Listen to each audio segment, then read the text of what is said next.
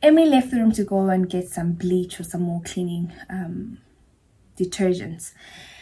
And when she came back, she noticed that Zara was spraying the air freshener in the room. And Zara exclaimed so loudly that you stink. Now, a moment of silence, because we all know that African armpit smell can really get overwhelming. We know that. We know. So I'm assuming our poor Emily was suffering from that African armpit smell, okay? Listen, this is a girl who came from a place where she did not know where her next meal was coming from. So buying deodorant was the last thing on her mind. But it's okay. Rich kids are mean. It's okay. And like I said, perhaps Emily really, genuinely suffered from that African armpit smell. It can get a lot. It can get overwhelming. It's like pungent.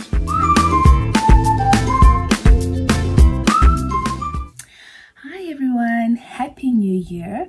Wishing everyone watching this video a blessed and prosperous 2023.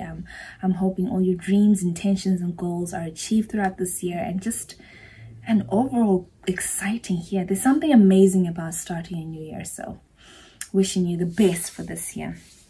I'm excited to share the book or the video essay, the book essay, book review for today, and that is called, we're getting straight into it.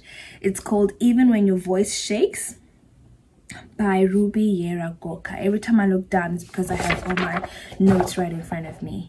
A little bit of a fun fact about the author: she is a Ghanaian writer and dentist, and for some reason I am drawn to Ghanaian writers at this specific point in time. I don't know why, but I'm enjoying it. I'm enjoying the pull that they have on me, and man, I can't wait to one day just visit Ghana, because every time I read about the places and things that they reference in the book, I'm like, man, I'd love to see this. So that's a little fun fact about it. And of course, the book we're going to review today has a lot of referencing about Ghana, the lifestyle, the people, the country, the food, you know, all about this. So it's, for me, I enjoyed that very, very much.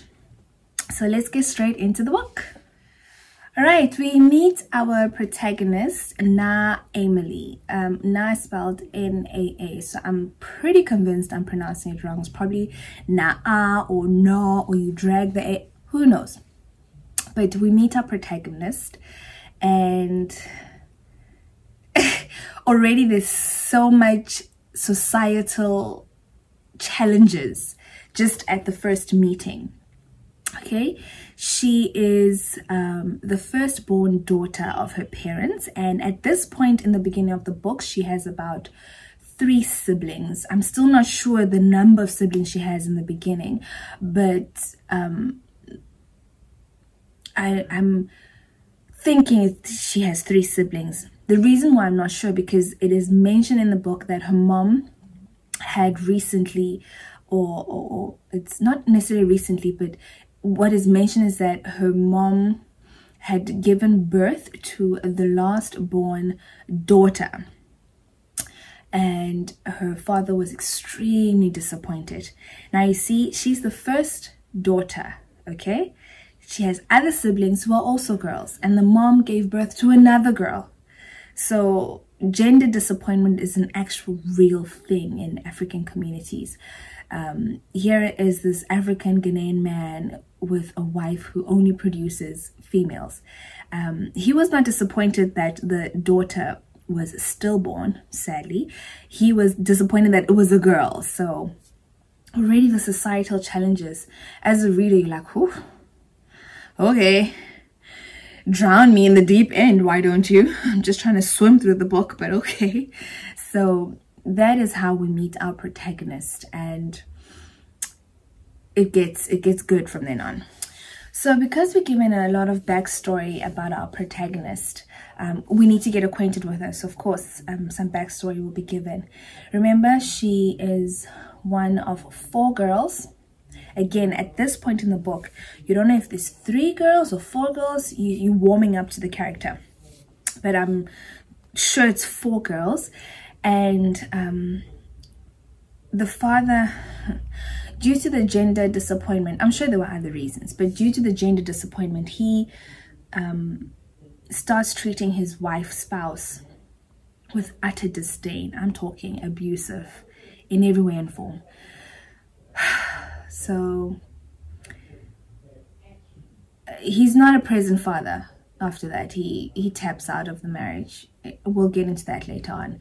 So as a result, our protagonist recounts of how poor they are. They live in a compound with 9 other families. Now, a compound is a common way of living in some Ghanaian communities. It's sort of like this big yard, sometimes not even a big yard, but it's a yard full of flatlets, and they just all commune there. She recounts one of the Christmases that they had where she literally thought that they would not have anything to eat. They actually had nothing to eat, but because the local church was giving away a free meal and some secondhand clothing, her and her siblings queued at the local church, and for Christmas had the jollof rice, which she was convinced was going off, and secondhand clothing. So already, again, as a reader, you bogged down. You're like, wow, way to go, man, and just drag me with the emotional baggage of this character. And yeah, that's how we get to know who we are reading about. Fast forward to present day. Remember, now we've been acquainted with our protagonist. We know who she is. We know she has siblings. We know that she lives in very poor conditions in Ghana in a compound with sharing this compound with 9 other families. We know her living conditions are not the best of the best. Fast forward to present day. It is even more highlighted. Schools are about to open and they are behind on fees. Her dad, again, is nowhere to be found. You know how I feel about these typical African themes with fathers that are absent. Anyway, her dad is nowhere to be found, and her mom has fallen into this deep state of depression. She literally has cooped herself into this self-induced coma. She just lies in bed all day, can't do anything. She's just helpless.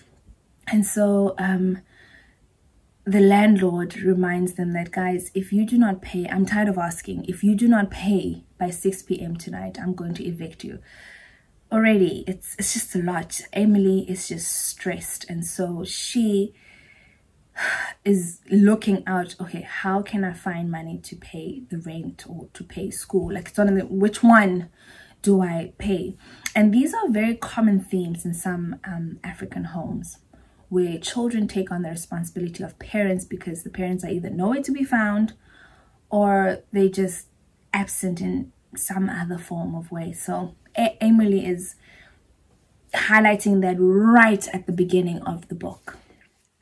The author makes it known very well that Emily's dad is a deadbeat father. He, when he was around, mistreated his wife, abused her physically, verbally, you name it.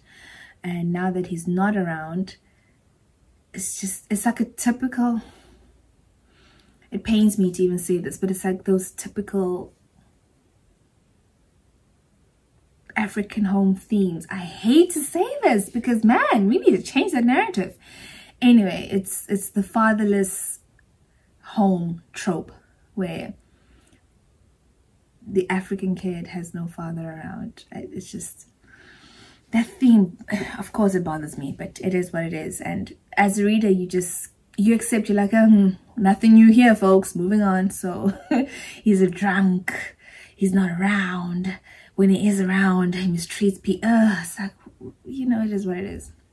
Anyway, the author proceeds to introduce us to Emily's friend, and she is also a high school dropout or school dropout. I'm not sure if she even made it to high school. Emily dropped out of school. Of course, she has to like take on the responsibilities of upkeeping a home. Remember, her mom has literally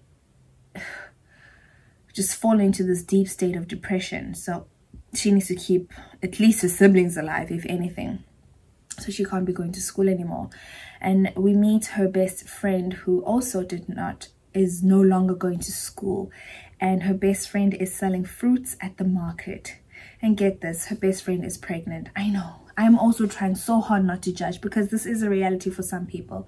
This is a reality. Teenage pregnancy is a reality for some. So the author writing these things makes it very, not difficult, but challenging for one who is not in those shoes not to judge. It's good. It's good that she brought it out. Like, listen, this is what's happening. This is it. This is the reality for most people. Read it. That she's shoving it in our throats and we just need to swallow. You may be wondering, how is Emily making money? Because the thought came to mind for her, okay, I need to either pay rent or school fees, one of them. So you may be wondering, okay, this girl has no education, she's a school dropout, how is she making money? I was wondering the same thing. Thank you for asking. So Emily sews clothes, or men's clothes, with a sewing machine? No, she cannot afford a sewing machine, with her bare hands. And sometimes she also does laundry for some people who can pay her to do their laundry. With a washing machine? What washing machine? With her bare hands. So I tell you, some of the things you read here, you look at your life, you're like, I am so thankful. I just love how the author brings these things to light as you read along. Then we meet Emily's boyfriend.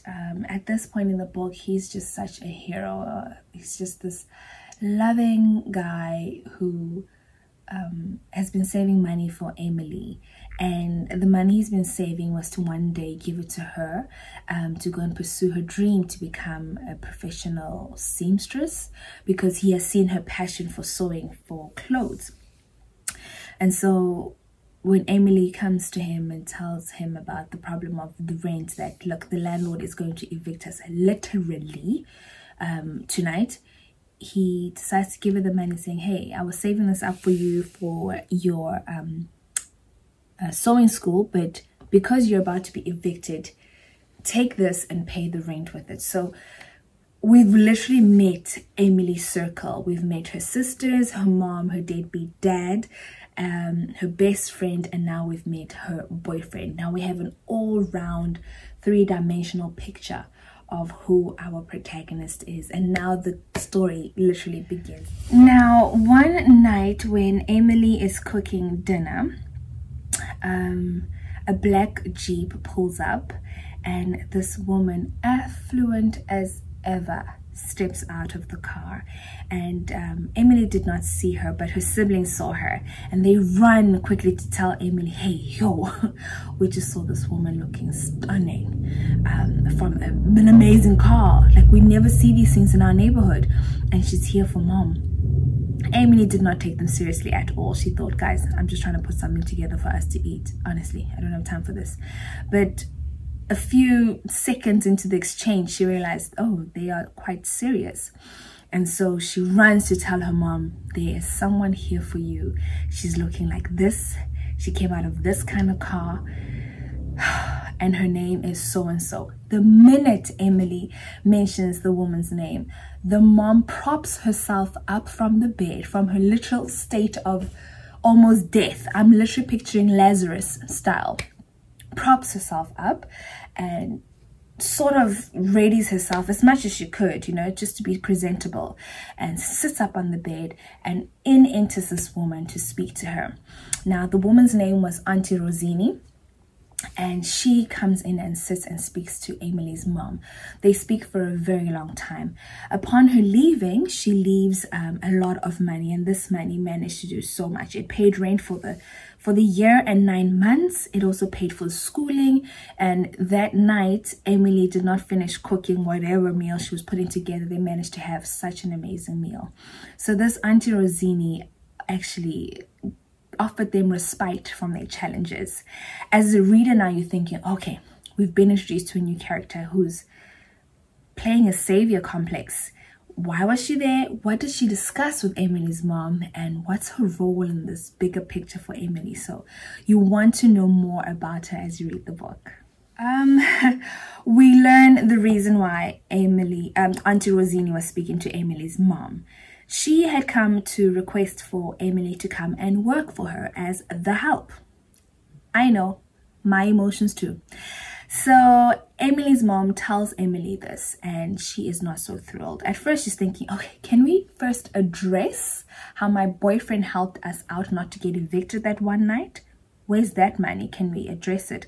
But all Emily's mom is speaking about is how this is a great opportunity for her, as this will help with her siblings, and how Auntie Rosini would be paying the money to Emily's mom, which will help with the upkeep of the home and just the upliftment of her family in general. So Emily is, you know, she's not that thrilled, obviously, but at the same time she's thinking, I want the best life for my siblings. Remember, she was looking to go to design school to become a seamstress, a professional seamstress. And now this has been thrown into her mix. It was an emotional conundrum. She was literally like, what do I do? Do I work as a help to give my family the best life? Or do I suffer away in poverty and cross fingers that someday make it to design school? What do I do? It was, for a young girl, it was a lot. But here an opportunity was presented to her, and now she had to think on her feet. Quick, what do I do? What do I choose? What choice do I make? Do I even have a choice? Is it an actual choice? So yeah, it's getting good. That very night, she goes and meets up with her boyfriend, and she tells him everything. And of course, she's just pouring her heart out. She's disheartened. But the boyfriend gives great advice. He's like, look, this is a great opportunity for you and your siblings for a better life. Just go ahead and work for her for a few years, if anything. You get out of there, you've saved up some money, you get to go to design school. And all of this is happening while your siblings still have a very great life. So Emily decides in the end, okay, you know what? I'll take it. I'll still go to design school. It's just a few years delayed. Actually, it's probably quicker, this route, than the route of me crossing my fingers and hoping it'll fall from the sky, this opportunity. So I'll go to design school a few years later. Let me go work for her. My family will be taken care of. So she decides to go to work for Auntie Rosini. Her first day at Auntie Rosini's house, she is inundated with the opulence of that home. The big garden, the big home, the electrical appliances. I mean, this girl has been so poor for so long that she did not know some of these things existed. To her, it was all foreign and new and shiny and big. It felt like a whole new world. It literally was a whole new world for her. On her first day, she meets the young master. Sorry, I'm getting a bit hot here. She meets the young master of the home, and they refer to him as the young master because he's the son of the home, and he's able to request some services from the servants, but he does this with respect and humor, so they kind of like him. Emily is then ushered in to go and meet Auntie Rosini. The first thing she says when Emily meets her is, you cannot refer to me as Auntie Rosini. This is a professional setting. You call me Madame. I know, right? And so Madame, first of all, the book describes her as just lounging around, adorned in her African printed dress. Her hair falls easily on that dress. Emily assumes it's Brazilian because, you know, it's purchased hair. And she is reading the newspaper. Now just take a pause. Who in today's world reads a physical newspaper? Only the wealthy. We peasants read our news online, so just accept that. Anyway, her first order of the day is to get the madame some water so she can take her medication. So Emily goes to the kitchen and is given a bottle of water on a tray. Do you understand the opulence? A bottle of water on a tray. Listen, I'm telling you. And she then brings it to the madame so that she can take her medication. Emily is still taking it all in, all these things in. Like, what's going on here? Like, what is this? Is this, how have people been living like this? How have I not known that this kind of life exists? So for her, she's just taking it all in. She's just taking it all in. So Emily's first day at work was the very next day, and she was ordered to clean bathrooms. And the first bathroom she went to go and scrub and clean up was that of Zara, the daughter of the home. Now, Zara's bathroom was, first of all, bigger than the bathroom that she had shared back home with 9 other people at the compound. It had so many beauty products that she never knew even existed. I mean, she's a girl, she knows beauty products exist, but there were so many that she was like, what? Oh my goodness. Now, I have to look down at my notes because the author is so good at describing and writing some of the things in the book. The author said that Emily noticed that it had no worms or algae along its corners, nor did it have urine in places urine should not be. I remember pulling a face while reading this. That's when you know an author is really good at writing, when they are able to, I don't know, cause a reader to just squirm and pull faces, and when your emotions are evoked just from words in a book, that's when you know the author is on the right track. So I just love that. It was nice and vivid. I love that. I digress. While Emily was cleaning Zara's bathroom, she heard Zara come into the room, and then Emily left the room to go and get some bleach or some more cleaning detergents. And when she came back, she noticed that Zara was spraying the air freshener in the room, and Zara exclaimed so loudly that "You stink." Now, a moment of silence, because we all know that African armpit smell can really get overwhelming. We know that. We know. So I'm assuming our poor Emily was suffering from that African armpit smell, okay? Listen, this is a girl who came from a place where she did not know where her next meal was coming from. So buying deodorant was the last thing on her mind. But it's okay. Rich kids are mean. It's okay. And like I said, perhaps Emily really, genuinely suffered from that African armpit smell. It can get a lot. It can get overwhelming. It's like pungent, but it's okay. So Emily continues cleaning and finishes off, but Zara is just making these snide remarks and literally tells her brother Zaid again about how smelly Emily is. What Emily does, saves up some money, in her first salary or first payment, she buys the exact same deodorant that Zara was using, because she saw it in her cleaning products, and Zara never complained ever again.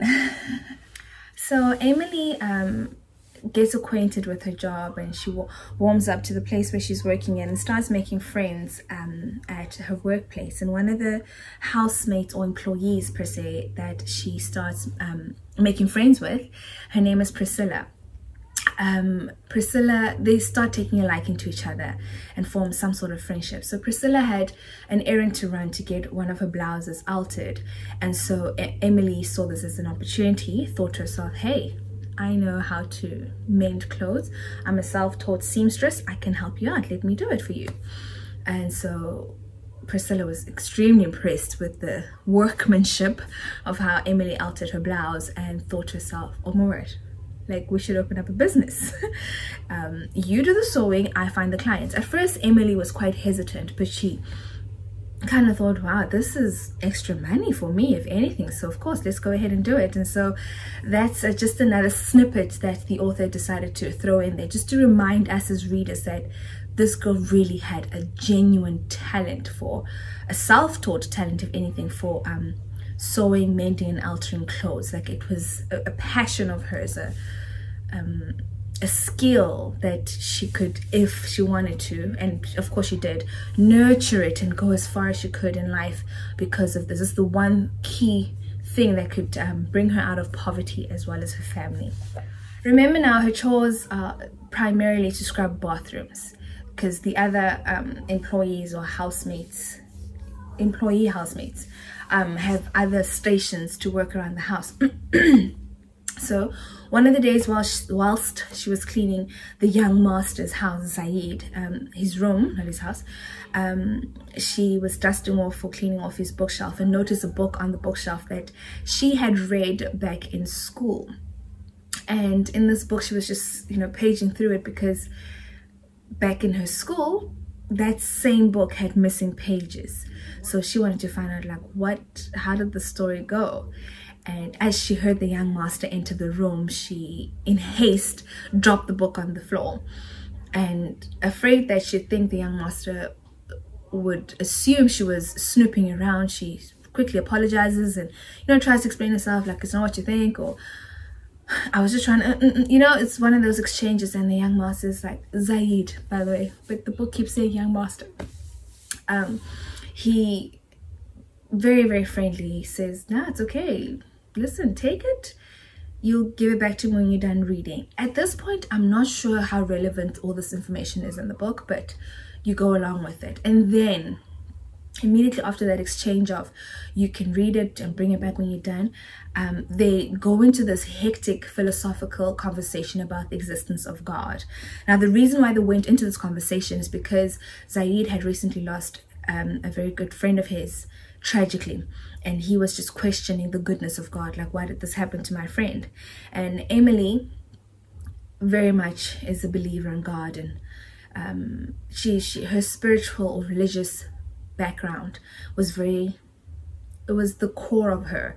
So she kept like strengthening him in some form. As she's doing this, Zaid is crying profusely, like he's just bawling, and she doesn't know what to do. So she rushes off to her mom, not her mom, to Zaid's mom, rushes off to him, to her. Wow, she rushes off to Zaid's mom, to the madam, okay, to tell her, listen, your son needs you. He is in a state. The mom obviously rushes back to the room and soothes her son.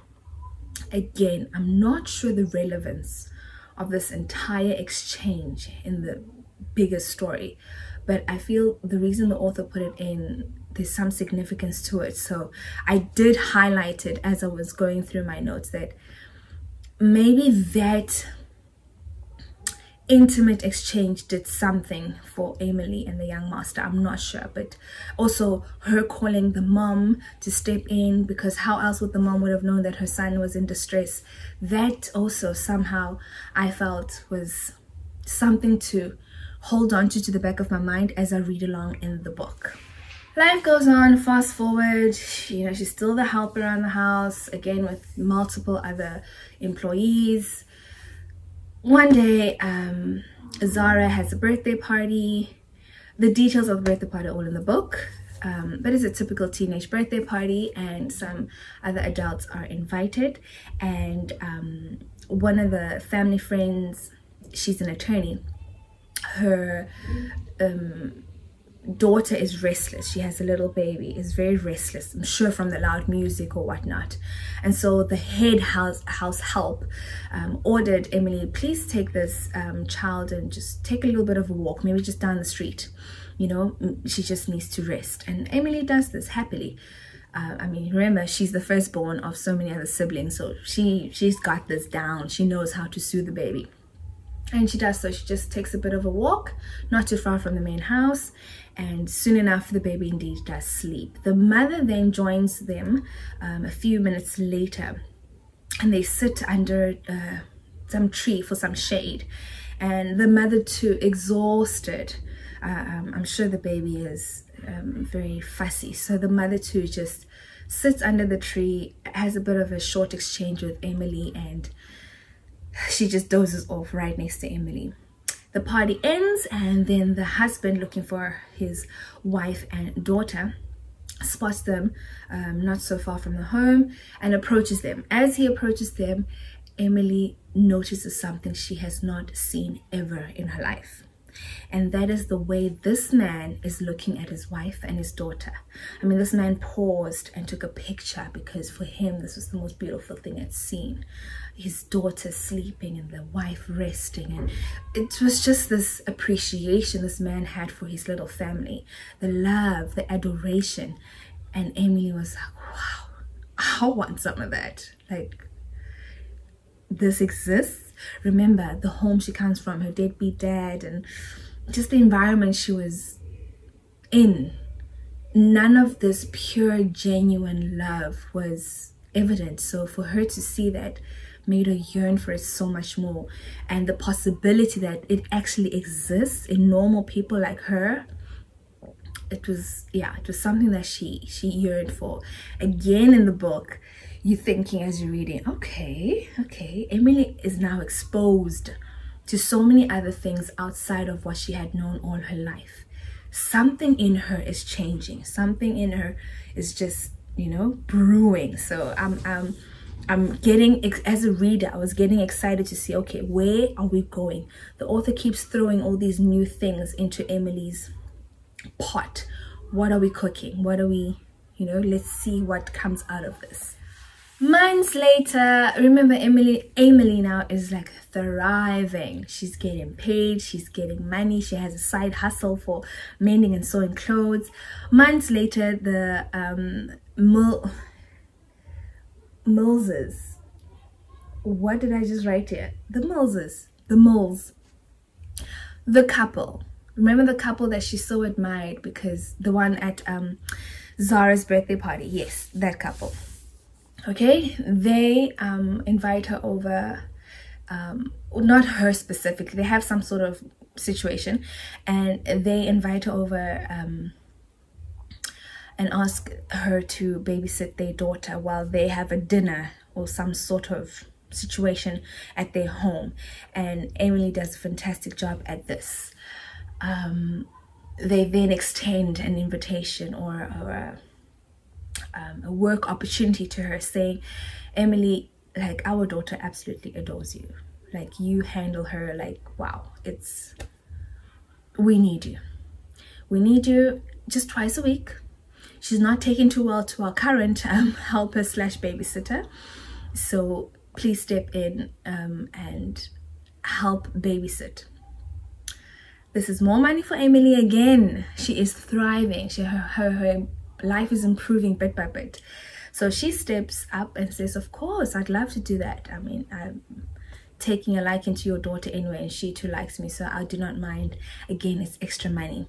Now, did I mention that because of all these side hustles and her main job, her life even at home, her sisters, her siblings are doing so well. They are thriving at school. Just home life in general has improved, meals are better. They're not eating scraps just to make it through the night. Everything is just uplifted because of the one decision that Emily made to go and work for the Madame or Auntie Rosini, and all of this ripple effect of her finding other side hustles has honestly just assisted the upkeep of her family life back at home. Emily then has an opportunity to go back home after a few months, and she then when she gets home, everyone is excited to see her. Everyone is so happy to see Emily. Everyone except for her mother. Now, her mom is very cold, distant, and aloof, and Emily does not understand why. Like, what's up with that, mom? I'm home. You haven't seen me in months. I have not been able to visit in months, and you're the only one who's very strange. When she gets home again, other circumstances are just... Remember that childhood best friend who was pregnant when Emily got her job? She had given birth and she's pregnant again. Now I'm just thinking, wow, the cycle of poverty. Just, Emily managed to get out, get a job and a side hustle and a babysitting job. Like, she's getting income. She has been exposed to so many new things out there. She even has goals. Like, she knows what she wants in life. Like, I want that. I want a loving man like that. Should I have a family? I want that. Contrast her best friend who is pregnant again. Yeah. The stark difference is, you can't help but judge. And again, you can't help but appreciate the author's ability to just slap you in the face with the realities of what poverty and choices can do. I mean, here's one person in the same environment, has not escaped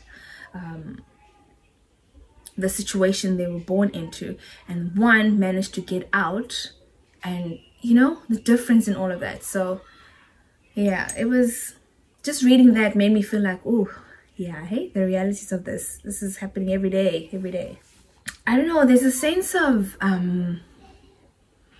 when someone succeeds, those that don't around you, they feel a sense of extreme neglect, and this neglect turns into a bit of jealousy, and this jealousy can get really, really ugly. And that was the case with Emily's boyfriend. I know, I was rooting for him too. This is the one guy that literally gave her his savings so that she could pay rent and not get evicted. Here he was. Remember, she's back home. She's seeing all the people she hasn't seen in months and in almost a year. So when she meets the boyfriend, the dynamic is different. There's no lovey-dovey. He literally says, let's break up. I mean, he's just as cold. Let's break up. I'm sure it's a bit of insecurity that Emily's doing so well and he's not. She still says, no, dude, you're the one. I love you. I want to be with you. Like, why are you doing this? But it creeps in, and the relation dynamic does become a bit off. I'm, as a reader, thinking, no, girl, go back to work and get paid. Get your money. Like, who cares about these people? But you must remember, she's a human being, the character. She has emotions, and all of this is coming at her so quickly. She was so happy to go home, to go share her rewards, or share her, her joys with those that she hasn't seen in a while.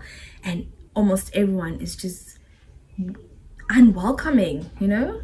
They're just meeting her with such disdain. She's just like, it's an emotional situation for Emily. The book quickly becomes dark, like so quickly. The progression of darkness just caught me off guard. Like, whoa, we were celebrating a girl getting out of poverty, uplifting her life, working somewhere in some posh suburb, getting money to her family, her mom, her sisters, you know, fairy tale, for lack of a better word. The book quickly becomes dark. One night, Emily does not go with her friends out as they go. I don't know what they're gonna go do, but they just go out at night. She's like, no, I'll stay in because I'm expecting a call from my siblings at exactly 9 p.m. So she stays back at the compound. Not the compound, I'm sorry, the compound is where her mom is. She stays back at the employees quarters. There we go. And she then decides, whilst hanging around waiting for her sisters to call, she's gonna go and return the books that the young master had borrowed her. On her way to the main house, the young master's room, she spots the young master in his room with a man called the General. Now, the General is a family member, but the picture I get from him is just this creepy guy. Every family has one. Every single family has one creepy family member. Just like, ugh, just when you see them at like family gatherings, Christmas lunches, just your spine just, ugh. So the General was that kind of guy. They're in the same room, him and the young master, and Emily just wants to return the books, but they invite her in. They're very friendly, especially the young master. Remember, we like him, right? Wait a minute. Welcome her in the room, offer her something to drink. Emily's not really one to drink. Young girls, don't ever accept a drink from anyone. Anyway, you can imagine what transpired after she was nice and drunk, because they just kept offering her. They were very friendly. She was playing, I think, a TV game, PlayStation, Xbox. You know, the environment was a friendly, loose environment, but they kept offering her drinks and she got extremely drunk. And of course, creepy General, you can imagine what he did to her. But the one that really got to me is the young master was in on it too. He too participated in this heinous act. I know, I was going through it for her, this protagonist. I was like, man, what? Why? Especially the young master. The General then proceeds to threaten Emily, saying, if you tell anyone what happened here tonight, I will deny it. And yeah, you're on your own. Like, it's your word against ours, basically. It's just the turn of events. Yeah, it's just it was not nice to read. It was really not nice to read, especially she had just come back from home. Her boyfriend just broke up with her. Her mom was cold and aloof. She's just trying to get back to work, and then this happens. Anyway, Emily after a while becomes mute. Like, the trauma of that one evening hit her so hard, she literally just becomes mute. She can't speak. Her voice is non-existent. And I think the same thing happened to Maya Angelou when she experienced a very traumatic event of the same kind when she was young. She literally could not speak as a young child. Maya Angelou was declared mute and dumb, could not speak at all, because that trauma closes up, that type of trauma closes up your vocal cords. It's just, man, just saying it, it's like goosebumps. I'm like, yo, imagine one event that can lead to just the constriction of your vocal cords. It just, what happened to Emily took me straight back to Maya Angelou's history. Anyway, so Emily now, because she's mute, she's lifeless, it's traumatic. She just does what she has to do. She works where she has to work. She's a zombie, basically. And when she goes to the Millses, the attorney, the couple where she absolutely adores and loves and admires, she's just as dead inside. And the wife, the mom of the little baby girl, notices this, and she thinks maybe it's the working conditions where Emily is working. And so she proposes, hey Emily, I can help you out with your work contract if you're unhappy. She has no idea what has transpired. She's thinking it's the working conditions. But then she leaves a card to Emily because she sees Emily's literally not talking. Like, she's not talking. This is unlike her.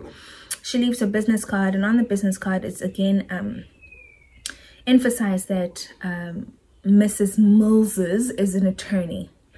Emily does not do much with this card. I think, in fact, in the book she gets rid of it after a while because she cannot muster the courage to do something about this. Remember, this traumatic event has just rendered her lifeless. She's just going by it. She actually quits at the Millses and just keeps her one job. Even her housemates have noticed that something is off with Emily. So everything is just, it's just dark. It's just gray. The colors in the book have just, I don't know, they've ran out from this event onwards. We went from this colorful, dynamic Ghanaian background to this concrete suburban home where something terrible has happened. And as a reader, you're also so discouraged. You're like, man, not to Emily. Not that, the one person that things should not be happening to, not to her. A few days later, or soon after, I don't know the exact timeline, but soon after, Emily goes and cleans the young master's room, Zaid's room. And in his room, she notices an envelope with a note inside. And as she opens up the note, there's some money. I know. I'm also just like, really? You too, young master? You that guy? Ew. And the note just says, I'm sorry. Emily puts it all back together, does not take the money, and just continues to go by and just does what she has to do. Again, she's just lifeless, zombie, mute. Creepy guy continues to be creepy. Like, the general is just this creepy, ugh, ew. He continues his advances towards Emily, thinking, he'll get lucky again. And this time, Emily puts up a fight. The one time she puts up a little bit of fight in her, he beats her up to a pulp. And like, she passes out, and when she comes to, the person who found her was Priscilla. Remember, Priscilla's one of her house help mates who she took a liking to. And they instinctively know what happened. They know, like, we know exactly what went down and who did this to you. So she's beaten to a point where she's literally, she's not looking good. She needs the hospital ASAP. And so they tell Madame, people with money, hey? Madame thinks that, you think as a reader that Madame would, help out. No, no, no. She does everything to silence the situation. She offers Emily all these things. I will enroll you in your design school immediately. Don't say anything. Keep this to yourself. Remember, she's also trying to protect her son because her son was in on it too. Madame also knows that, of course, the creepy general did this to you. And the way Madame is acting, she knows that it's not the first time the general has ever done something so heinous. So even with her reaction, as a reader, you're like, oh, Kanti, this is normal. This is very normal. So you're disappointed, but at the same time, you're not surprised at the way she's reacting. And I'm just feeling for Emily like, man, this girl is like one thing after another. Just when you think she got a respite from the life she was living, then this happens. Like, why? So, oh, my emotions are thrown everywhere at this point in the book. I'm just extremely sad for her. Now,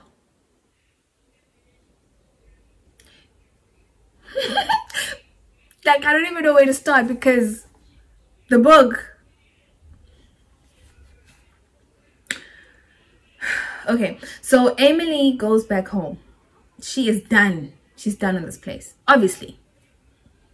That's a normal response to the series of events. She goes back home and her mom takes care of her. This is the first time an inkling of motherhood was displayed by her mom throughout the entire book. You feel like, wow, she actually has a nurturing nature to her.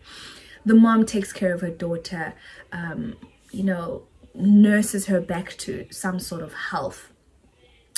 Emily's dad, you know, coincidentally shows up in the picture. But you know why he shows up? To accept some money from the general. This dad, I'm like, ew, just, oh, such a deadbeat. He literally just came back, heard about what happened, came back for the compensatory money. Like his role in life. What a loser. Oh my gosh. Anyway, we jump back to the nurturing side of Emily's mom because she vouches to help her daughter get justice for what has happened to her. And they all get, Emily and her mom all get into contact with Mrs. Moses, the attorney lady who she had babysat for. And a trial begins. And you think we're gonna go read this juicy trial, this back and forth, this he did this and this and this to me, and you think a Me Too movement would, you know, erupt where other girls come out and say, oh, he did this to me too, did this to me too, because remember the general was had a disgusting reputation of doing this to other house helps. You think that, no, you think that, like I was waiting for juiciness, like, yo, let's find out what went down in the trial, if anything. The book abruptly ends. Like, it just ends. You're like, what just, huh? What just happened? So no one's gonna give me, what just happened? The trial happened and Emily won and the general went to jail. That's great, but can we get more details, more information about the actual trial? Just a chapter. All I'm asking for, author, is just one chapter about what went down at court. But no, the book ends just like that. And I remember being so disappointed. I remember being like, what? Like, was the author in a rush to end the book? Or you can't throw in such a monumental event, such a traumatic experience for a protagonist and not detail its unraveling. You literally told us what happened to her. She went back home. You don't tell us about the life that she'll be leading from then on. You know, it was very, I was not pleased with that ending. I was not at all. Yeah, author, I don't know, hey? I don't know how I feel about that. This book safely gets 2 stars out of 5 for me. Okay, 2.5 if I want to be generous, because the ending was so flat and so strange. You only find out in the epilogue that Emily applies to law school. She doesn't even become the seamstress dream job of hers. She applies to law school because of the events from the trial, because she wants other victims that have experienced what she experienced to get justice. So it felt rushed on my end. But yeah, it gets a safe 2.5 stars out of 5.